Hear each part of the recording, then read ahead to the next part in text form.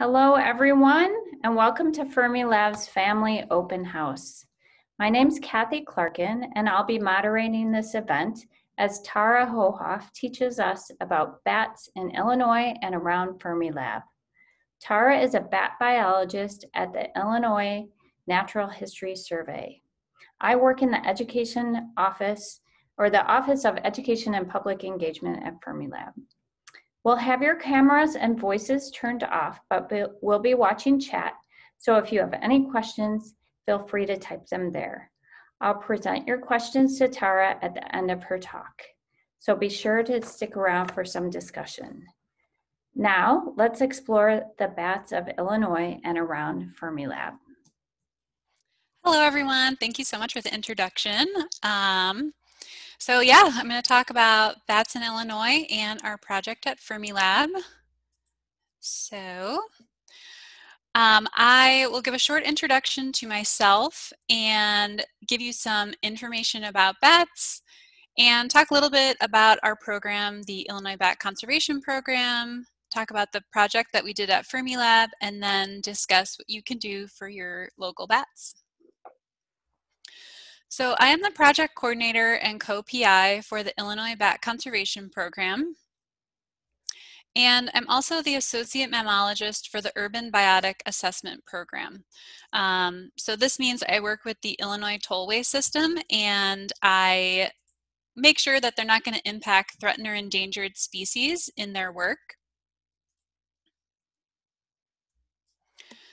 So I wanted to talk a bit about the benefits of bats, and I wanted to highlight the bats that we have here in Illinois. So here in the state, we only have insectivores, so they only eat insects. And we like to think about the fact that bats eat nuisance pests like mosquitoes. We don't quite know how bats eating mosquitoes may control their populations, but we do know that bats eat mosquitoes, and we know that they will shift their foraging to be in areas where there's higher mosquito abundance. Probably more important here in Illinois is that bats eat agricultural pests. So an estimate was given that the value to the global corn industry is roughly about $1 billion per year that bats provide in insect control for farmers. So they would have to spend a lot more money if bats weren't around picking insects off their crops. But I do want to highlight that not all bat species will use agricultural fields. Some may actually fly over and pick insects off. And then there's some species that will use the edges of agricultural fields. And then there's some species that are going to avoid agricultural fields altogether. So why are we worried about bats right now? Well, there's quite a few threats to bat populations, but one of the biggest ones, especially here in the eastern United States, is white nose syndrome. So this is a cold-loving fungus that arrived in the United States in the winter of 2006-2007, and it grows over the nose and wings of the bats during hibernation, and it causes them to wake up out of hibernation, and they end up burning through their fat stores, and in the winter there's no insects available, and so they end up not making it through the winter. This has already killed millions of bats in the United States, and it's still moving on. So this is a map of white nose syndrome occurrence records. So it was confirmed here in Illinois in 2013. And we know that bats are probably moving this from hibernaculous sites, but the cases in Washington State and California have really solidified that we know there is some human movement of this fungus also. So it could be that people are wearing hiking boots or using caving gear in caves out east, and then they bring that gear out west. So a lot of caves out west will have signs or require you to actually clean your boots before you can enter their caves. So this is something that a lot of researchers are putting a lot of time and effort into, trying to protect our bats. And one of the complications, so this impacts hibernating bats, and they're in caves, and cave ecosystems are extremely sensitive. So we don't necessarily want to just spray a bunch of fungicide into a cave because that could impact other parts of the community. The other kind of new threat to bat populations is the increased use of wind turbines. For some reason, it seems like bats are actually attracted to wind turbines, and this seems to disproportionately impact migratory species. So in the winter, especially around Illinois, it's way too cold for bats to be hanging out. So most will either hibernate, so they'll go up to Wisconsin where there's caves, or down to southern Illinois where there's caves, and they'll hibernate for the winter. The other option is they take off for the southern United States or even Mexico or South America to spend the winter. And these wind turbines, if they're along those migratory routes, it seems to have an impact on bat populations. So I never want anyone to think that wind energy is a bad thing. It's not. Most of our energy sources have some sort of environmental cost. And this is one that we're just still trying to figure out.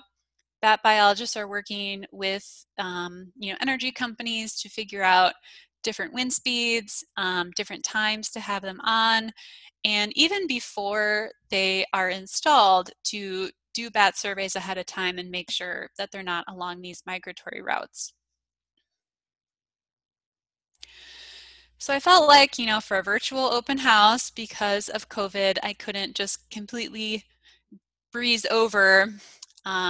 In the beginning of this pandemic, there was a lot of chatter about the potential that this coronavirus came from bats.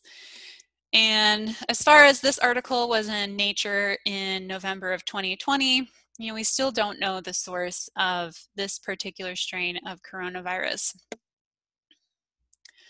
What we do know is that horseshoe bats in China do tend to have coronaviruses.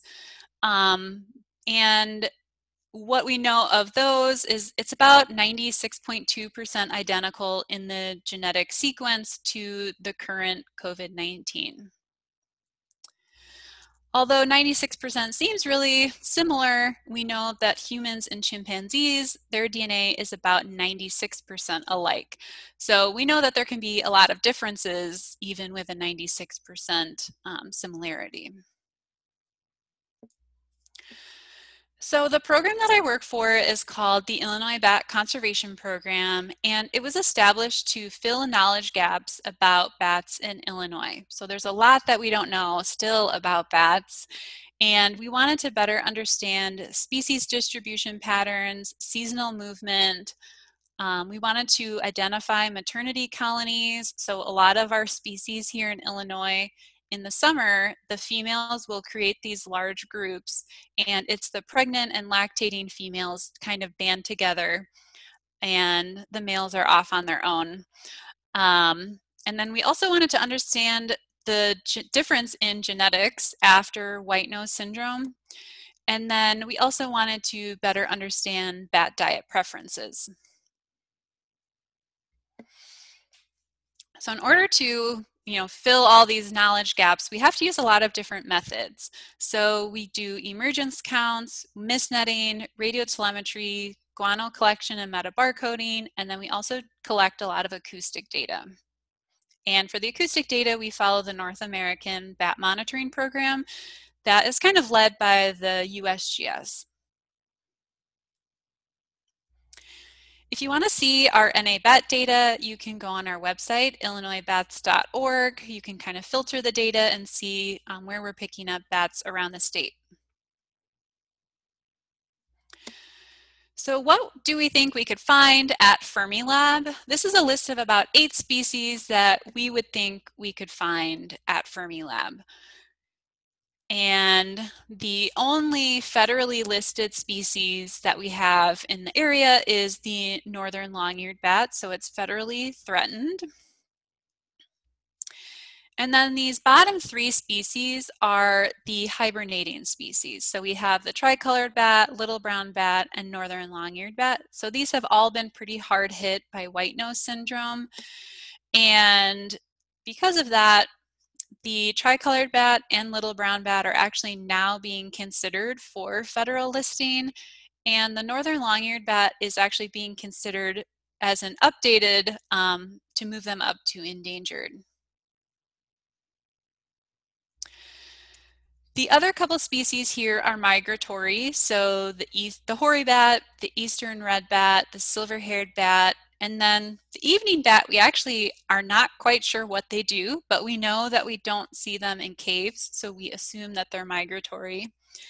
And then the big brown bat, actually, a lot of times they'll find themselves in people's attics. They're very adapted to human development, but they will go into caves and hibernate, but they tend to be closer to the entrance because they're a little bigger and they can tolerate the temperature fluctuations a bit more. And they also seem to be somewhat immune to white nose syndrome. They don't quite have the same impact on their population. And so we're not sure if that's genetic or something behavioral, that because they're closer to the entrances, maybe they're not as highly impacted. So I wanted to quickly show some of our capture data for the Illinois Bat Conservation Program, just to give you kind of an idea of the rarity or not of some of these species. So the big brown bat and eastern red bat, we're still catching at a pretty high rate. So these numbers are adjusted for the amount of survey effort that we put in. The silver-haired bat actually migrates further north for the summer, so we would expect to see it in the spring and fall, but it's kind of unlikely for us to catch it during the summer months.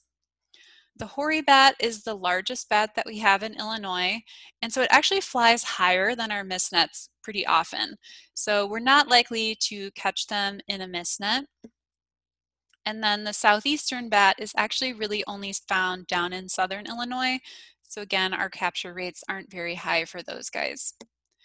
The evening bat, I'm kind of skipping a few columns over, it just isn't very common in Illinois. It's a regular resident, but we don't usually catch it very often historically, even before white nose syndrome or any of these impacts to bat populations. So then we can see, the really low numbers are the little brown bat, northern long-eared bat, Indiana bat, and evening bat.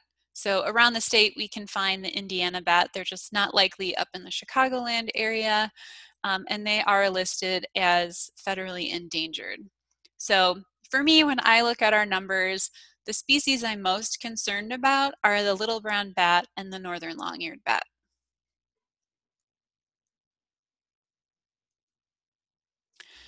So when we were approached to do some bat surveys at Fermilab, we had a few project objectives. So one of them was to identify bat species that are using Fermilab property.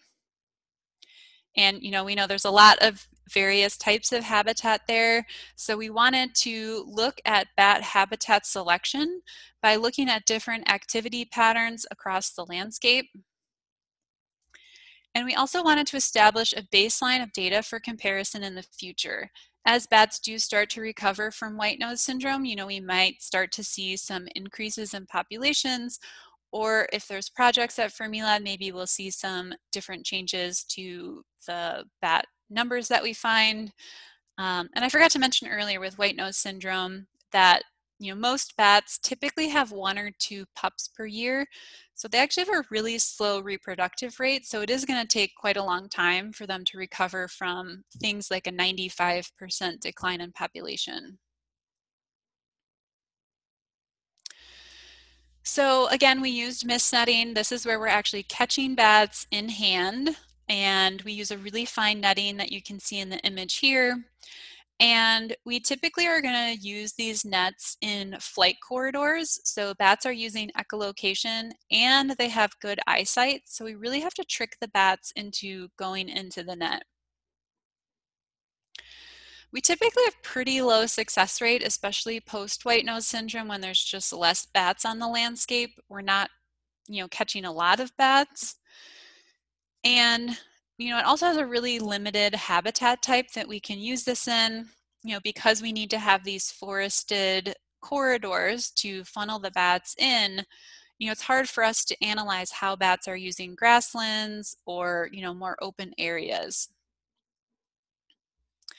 But the big plus with, having a bat in hand is that we're really confident in the species identification. So we know for sure that this species is using this property. So we typically use at least 2 double-stacked mist nets. I like to put them kind of close to each other because bats will fly up and over the first one and they're not expecting the second one and get caught. We typically do 2 survey nights per location, and we open the nets at sunset and we observe them for 5 hours, and we're checking the nets every 10 minutes. When we catch a bat, we take the data that we need and then we try to release them as soon as we can. With the acoustics, we are actually able to use these ultrasonic recorders to record free-flying bats and collect their echolocation calls. The image on the bottom is a big brown bat. This is a great call file. There's not a lot of noise, and we have these really distinct echolocation call pulses. We tend to have really high success rates with acoustics. We pick up acoustics almost every single place that we put out an acoustic recorder, especially in the summer. But we do have a little bit lower confidence in our species IDs. So bats use echolocation as a tool to navigate their environment and to catch prey.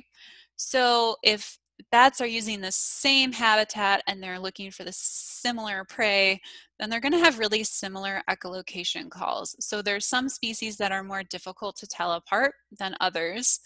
Also, some of the higher frequency bats are harder to pick up because the sound doesn't travel as far in the environment as a low frequency sound. So when we collect lots of data like we do at Fermilab, it's not really realistic that we can look through every single file that we will record.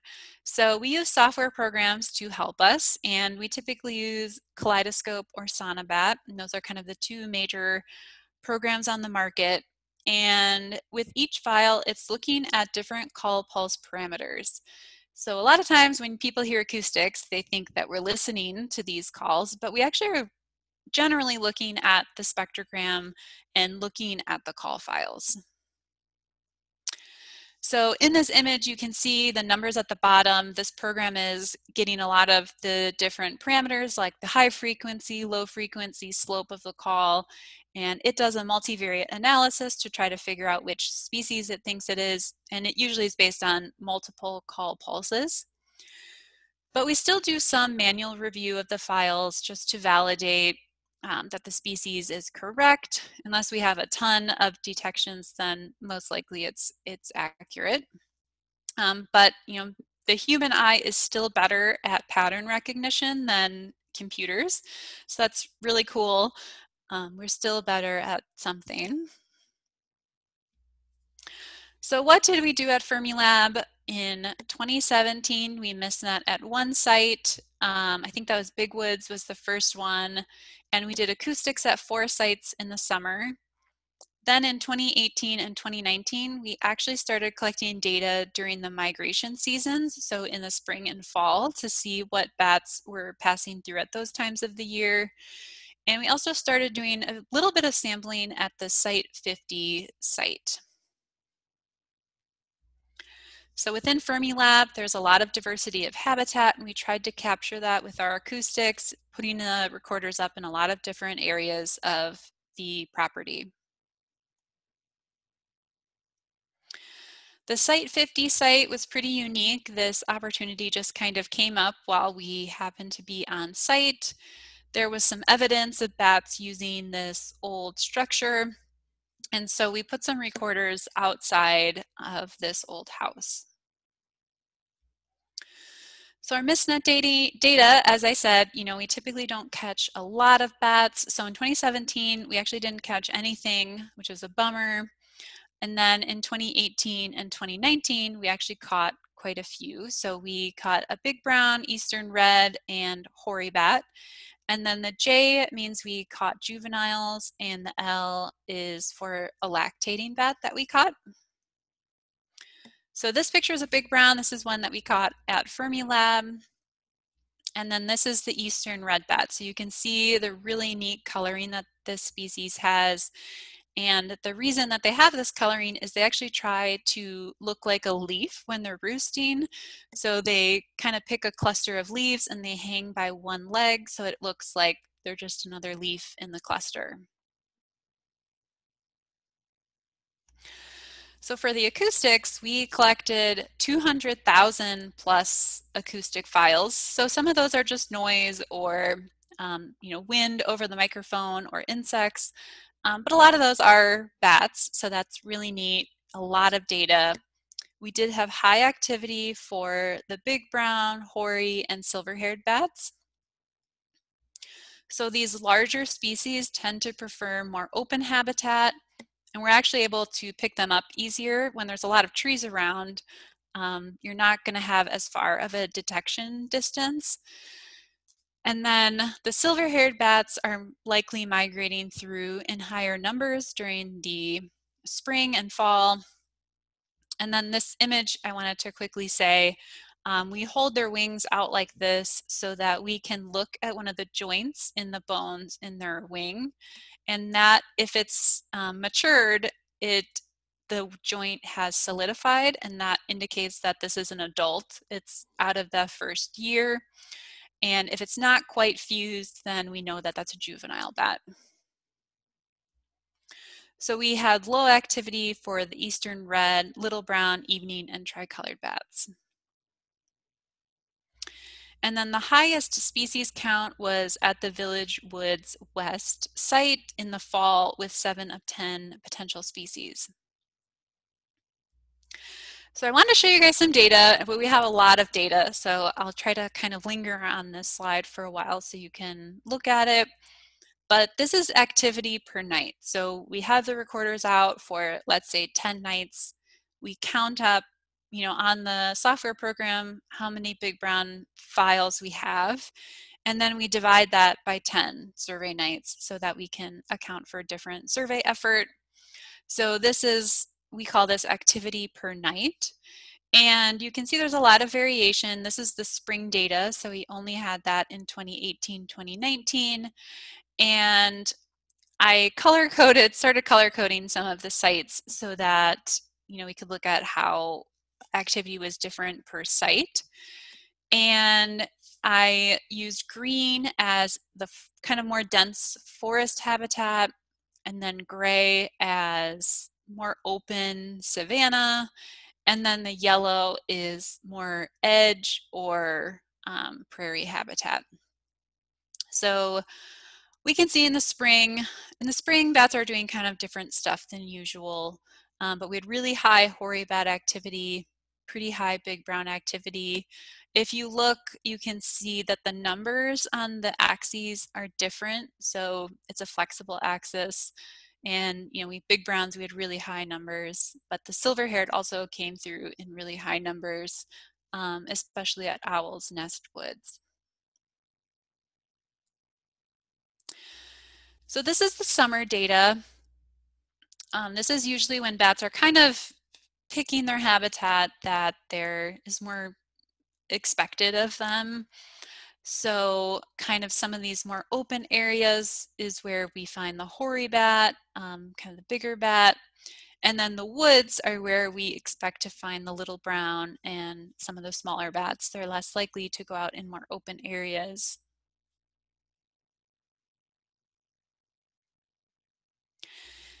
And then this is the fall data. So we didn't pick up a ton of data in the fall in either year, but definitely 2019 had a lot more activity. And we saw this in the other seasons too.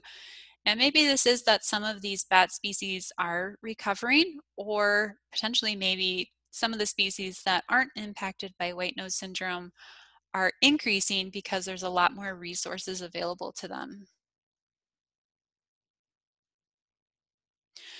So I wanted to show the map one more time.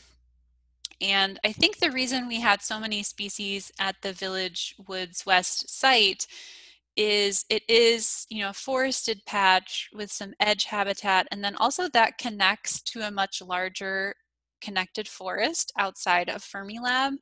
So I think that attracts some of those forest dwelling species to have that connected forest.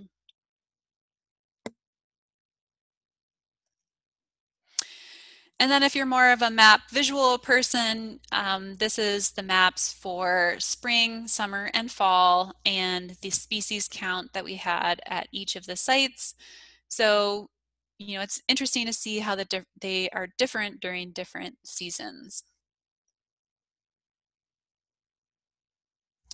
So we can conclude that, bats are prioritizing different habitat at Fermilab during different seasons. The little browns seem to prefer the more open woodlands in the fall and the more dense woodlands in the summer. Highest species count at Village Woods near that more connected forest. And these old structures on the property may be really good roosting habitats for some of our local bats. And then the juvenile and lactating bats caught during mist netting indicate that bats are reproducing locally, which is really cool. Because that means there's good enough habitat for reproduction.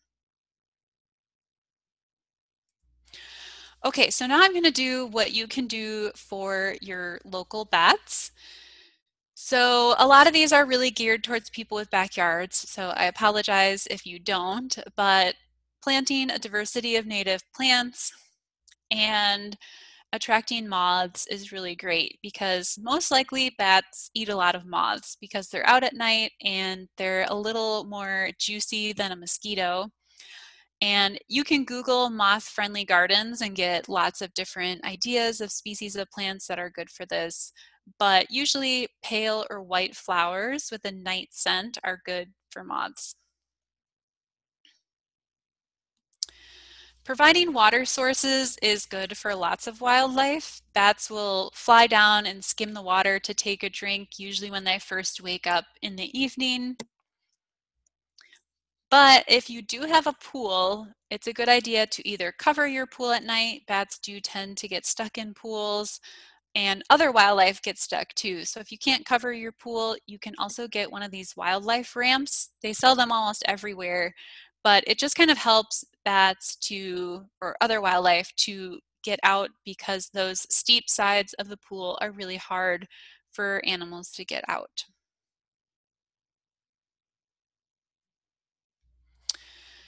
Reducing your dependence on pesticides and herbicides.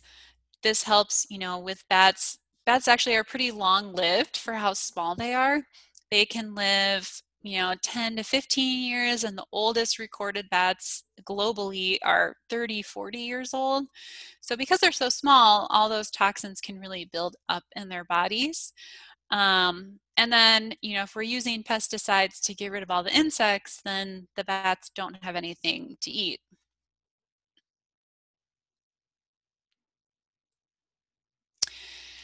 And then this, is something that not a lot of people like to hear, but keeping your cats indoors is really best for wildlife, especially at night for bats. Domestic cats have a huge impact on wildlife, and we have lots of data to back this up. If you can't resist letting your cat outside, then there are times that you can, if you could keep them inside would be best. And that includes dawn and dusk help with bird fatalities, and at nighttime, keeping your cats indoors can help with bat fatalities.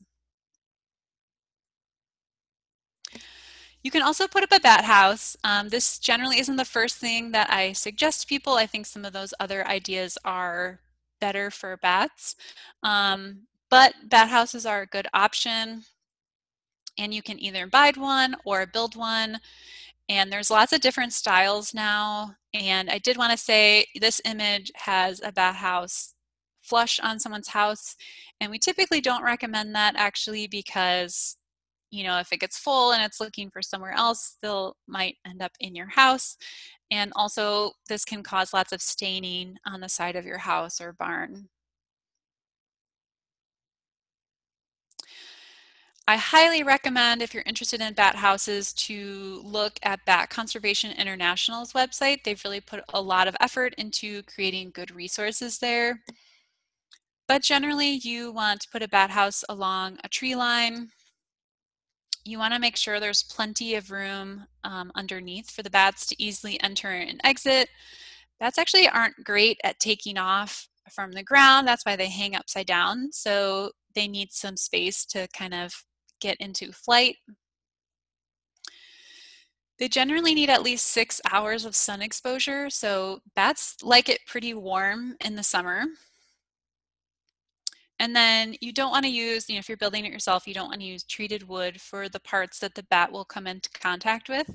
So you might want to use like a wooden post that's treated so that, it doesn't rot, but the part that the bats are actually inside, you ideally use untreated wood for. Again, Bat Conservation International has a ton of great resources for this.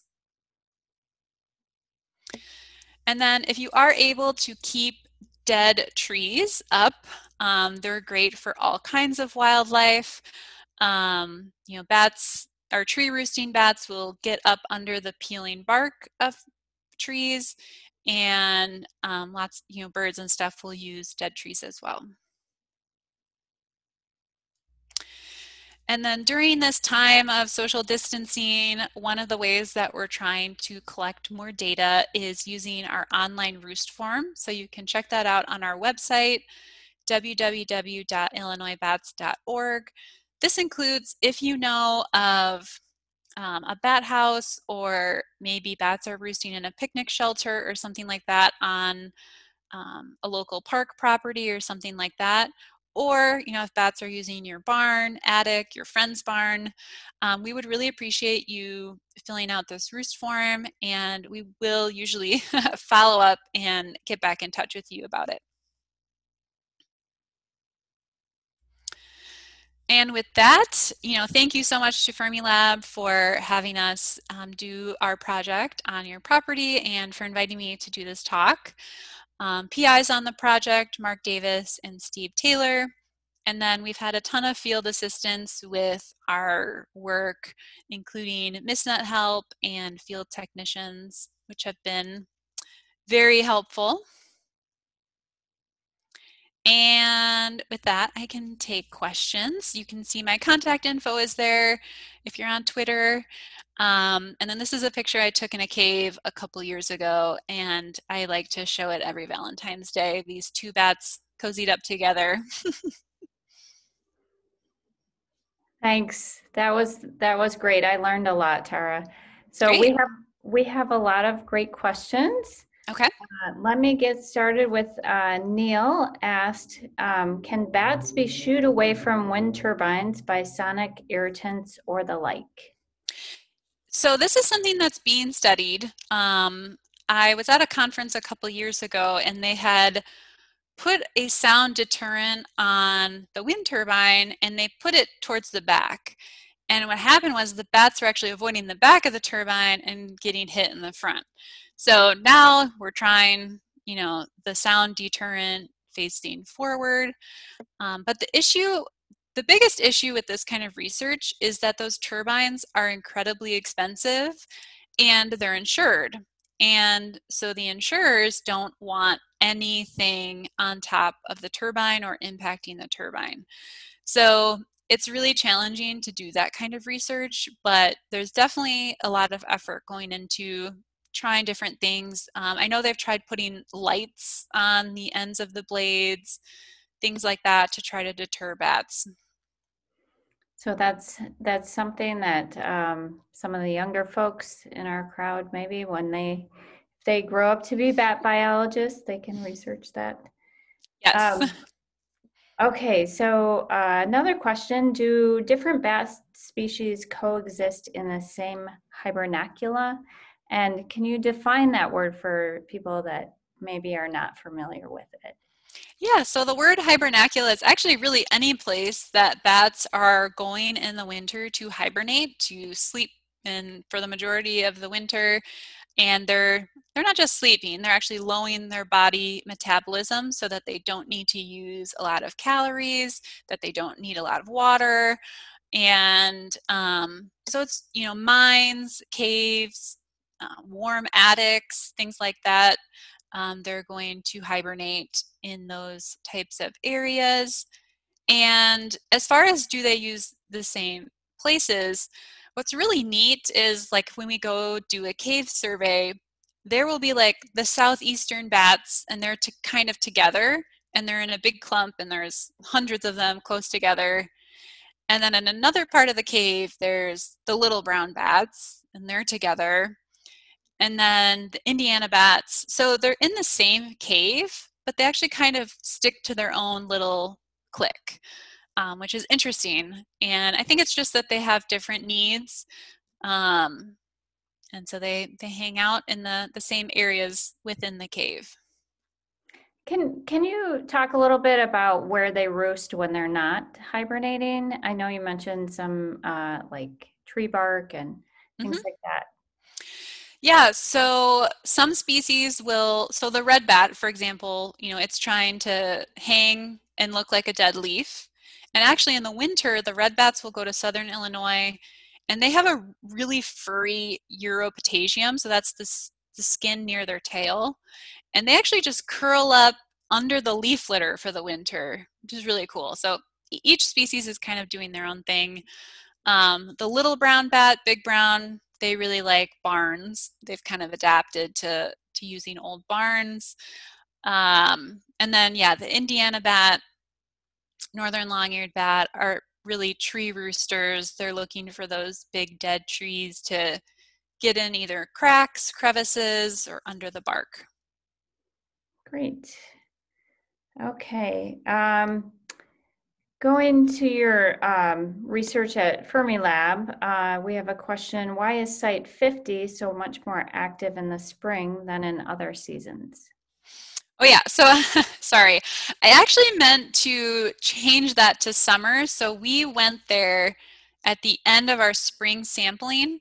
So it got categorized as spring, but it was really kind of that middle ground of late, I think we went in late May. So it really should probably be categorized as summer. And the reason there's so much activity is because it's a bat roost. So anytime we know where our roost location is, we're going to get tons of data because those bats are coming out every night from the same location.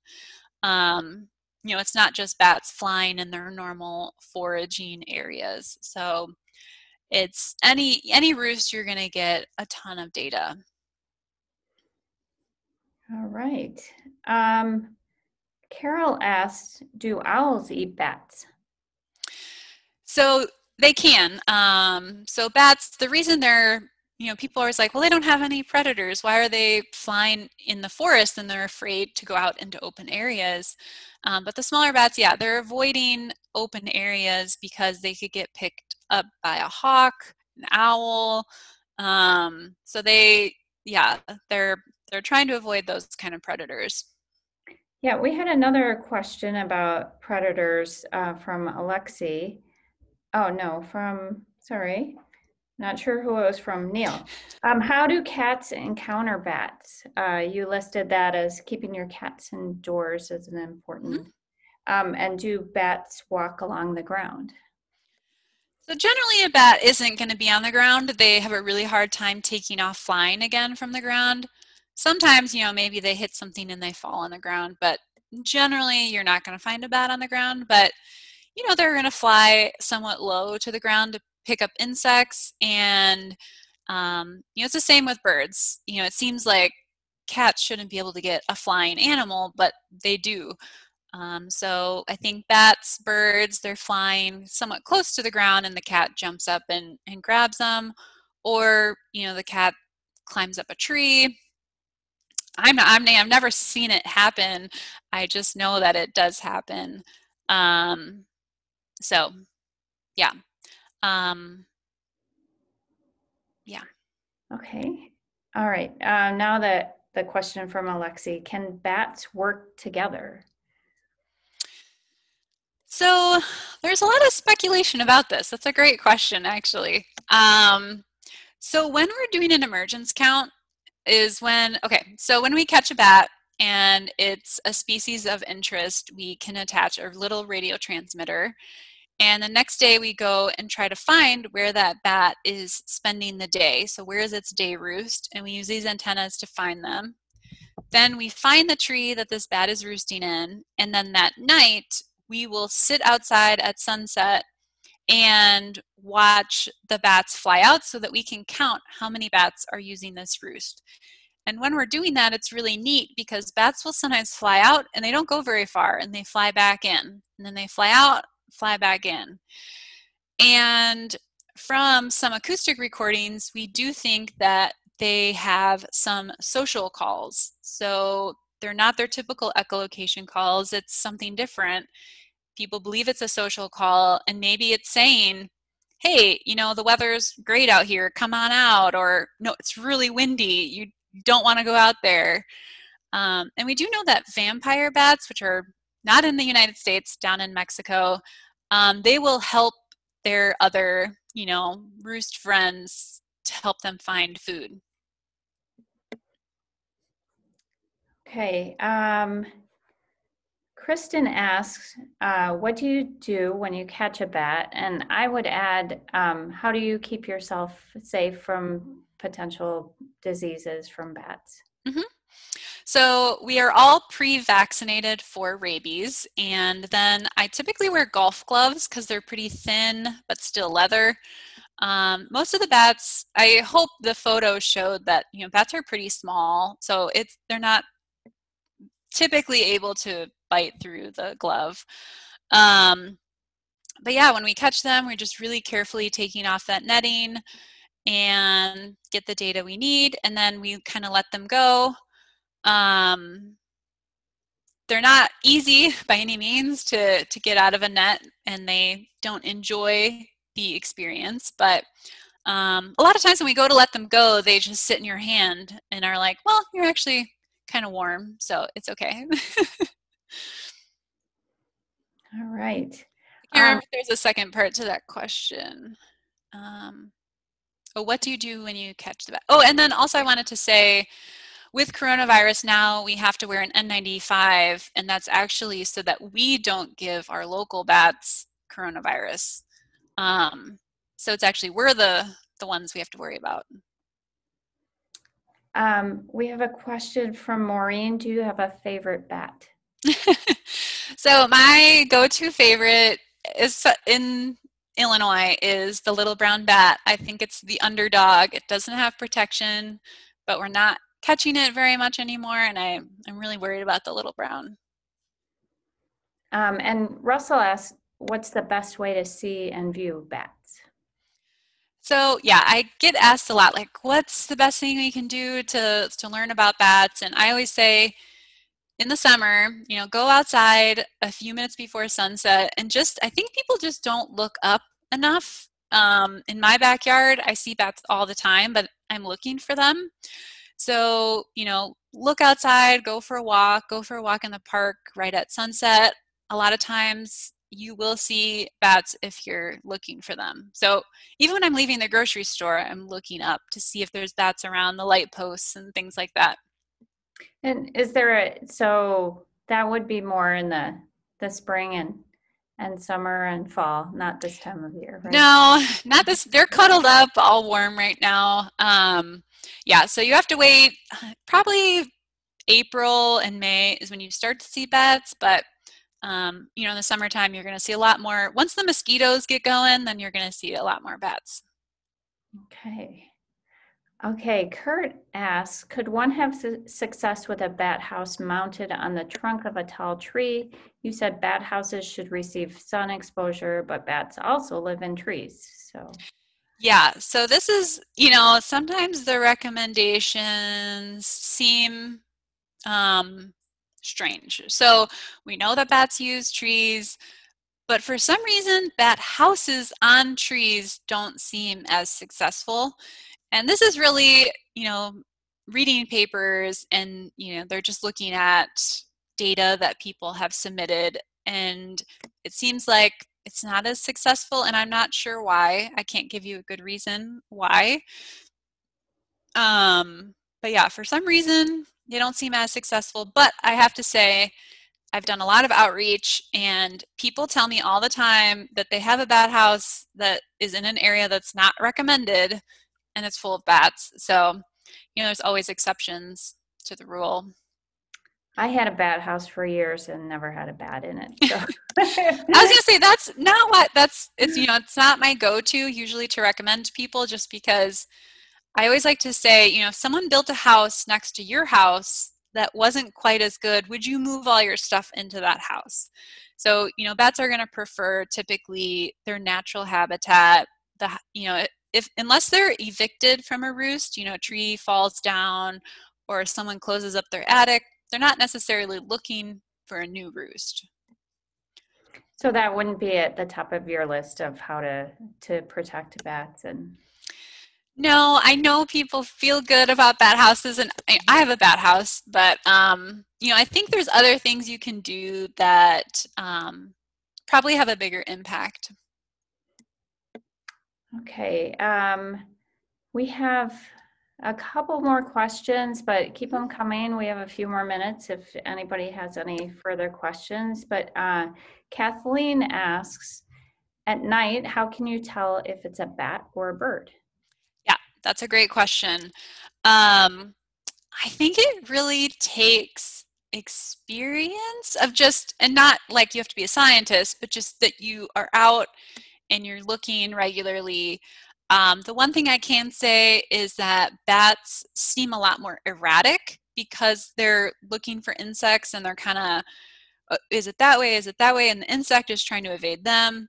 So I do think bats have a little bit more, they look a little crazier when they're flying, because the birds that are out that get confused a lot for bats are swifts, because they are pretty agile. So I also kind of take into context the area. So if it's a lot of old buildings, chimney swifts tend to be, in old buildings.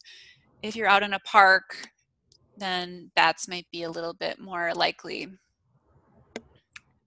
Getting back to your bat house, Helen is curious, do you have any bats in your bat house? No, but we just got it. So we just moved into our new house. So hopefully this spring or summer they'll find it. But we do, so we have trees, we have a creek in the backyard. So, I think we have good habitat for bats.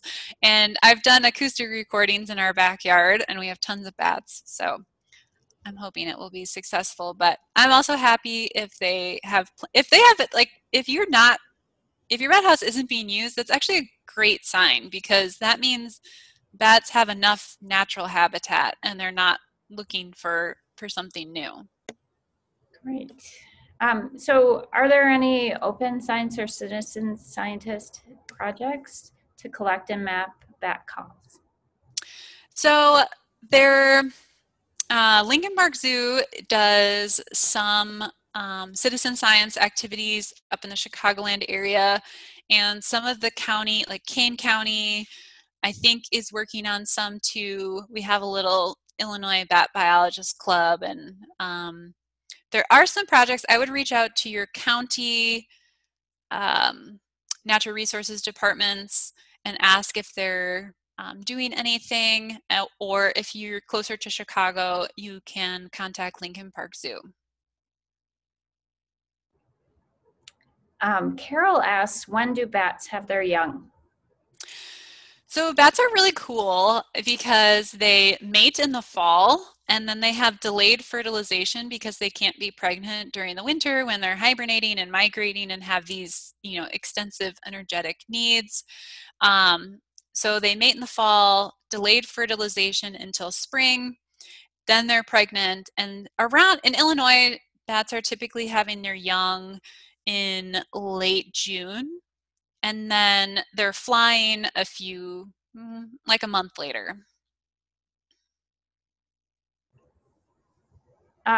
Then getting back to the citizen scientist projects, can you do acoustic recording yourself, or do you need professional equipment? So that's the other thing, the equipment is typically very expensive. So one of our recorders can be over $1,000. However, there's been some really cool new inventions. So actually I have one right here. This is what I use in my backyard sometimes.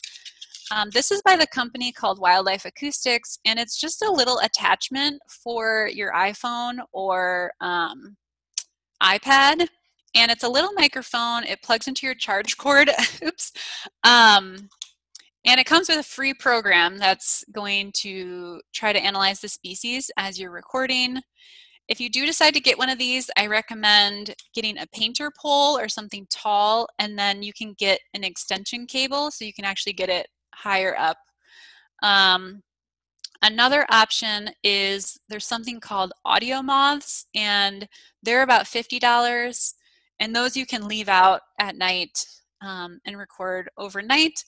This thing, you're not going to leave your phone out overnight. This is something you can just actively record. Did you say audio moths? Mm-hmm. Okay. Yep. And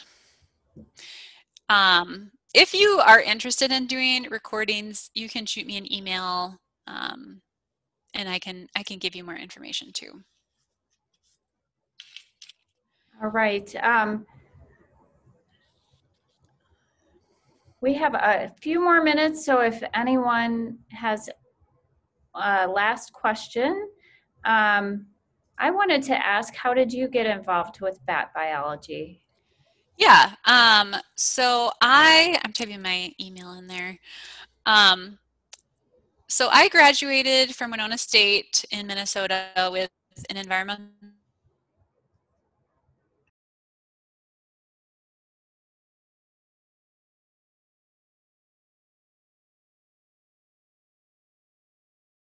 park service, things like that. And when I would show up, they would say, oh, by the way, we need help with bat surveys. Sorry, my connection went down for. I was going to say, it just told me that the connection was unstable. So sorry if that didn't go through, but I just kind of kept ending up experiencing working with bats kind of randomly. So once I held a bat and realized how small and adorable I think they are, I was kind of hooked. And then, there's so much we don't know, which is kind of the best part about science, is discovering new things. So where do young bats live while they are maturing? So when the females create these maternity colonies, they can either leave their young in the maternity colony and they'll go out and forage. The mothers don't go as far as they usually would. They're not going to go very far if they leave their young behind. Sometimes the mother will take the young with her. It will just clutch to the front of her, and then they can fly pretty. I think it seems pretty soon, because they're tiny and hairless little things when they're first born. It's amazing that they can fly within 4 or 6 weeks. All right.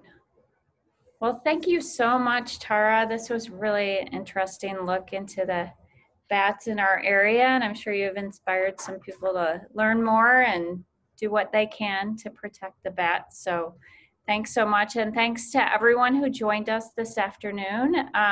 You can join us again this evening for our Iron Scientist competition at 7:30, and you can still sign up at our website, fnal.gov, where you can find additional programming and educational resources.